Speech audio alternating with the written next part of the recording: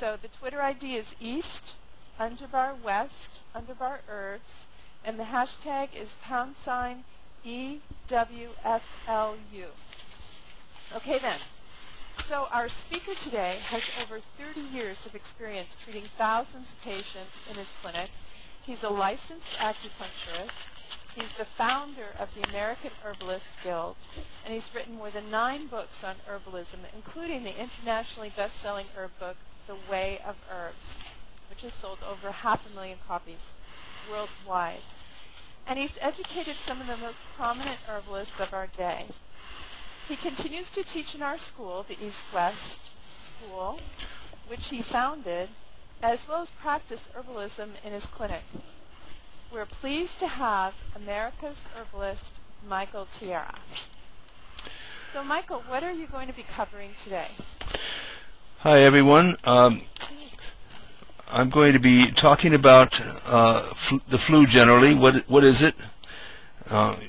Speaking in terms that everybody hopefully will be able to understand.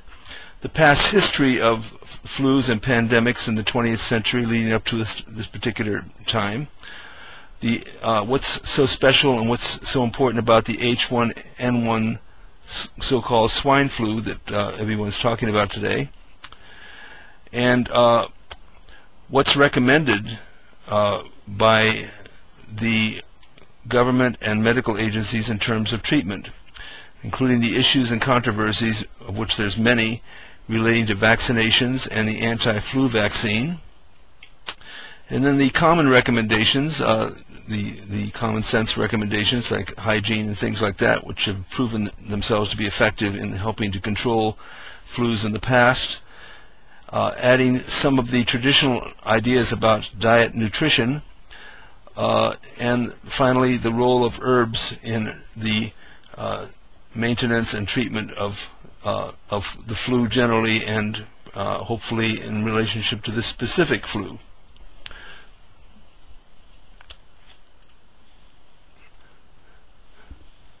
So the first thing I think that many people get confused about is just because somebody is talking about the flu and they're supposed to be a health expert, does that mean they've never had the flu? And I can tell you that I had the flu actually today, not today, this year, earlier in the spring, and I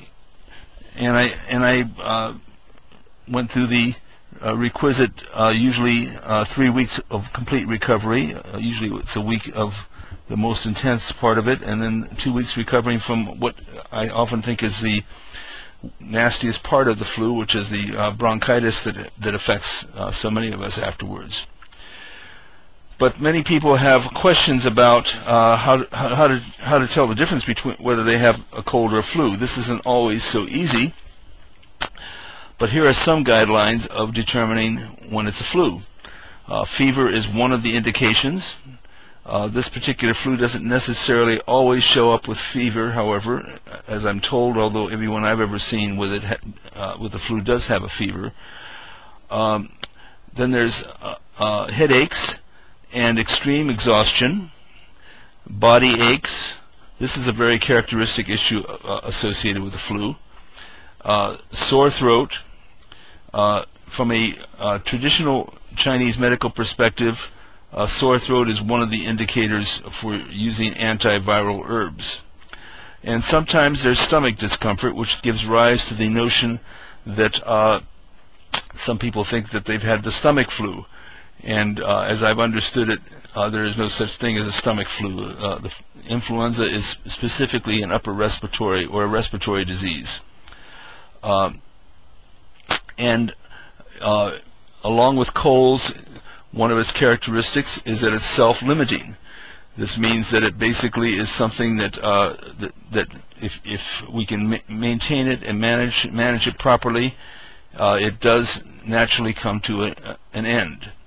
And one of the issues that happens that causes people to suffer complications from the flu is the addition of bacterial complications that may accompany at certain stages of the flu, and The other thing is that sometimes people are just very weak and can't weather the flu properly. And quite frankly, I think that most of our culture has forgotten how to treat themselves. And I think in that way, many traditional people in the world know common sense things like when you're sick, go to bed. Today, when you're sick, go to the drugstore and get some over-the-counter medication so you can continue to go to work. That doesn't work in terms of treating the flu, and as we'll see. One of the old naturopathic concepts of flus and colds is that it's the body's natural seasonal house cleaning. This is something that I think is forgotten, and think of it a little bit this way, that each season of life brings with it changes that help us to adapt to that season and to let go of what has happened previously. These self-limiting viruses, if they are managed properly, oftentimes leave us feeling better and stronger than we did before we went into it. Sometimes the severity of the flu has to do with how much toxins and how much we have to overcome from the kind of lifestyle that led us dietarily and in terms of emotionally to the place where when we finally get the flu, there's a great deal to overcome.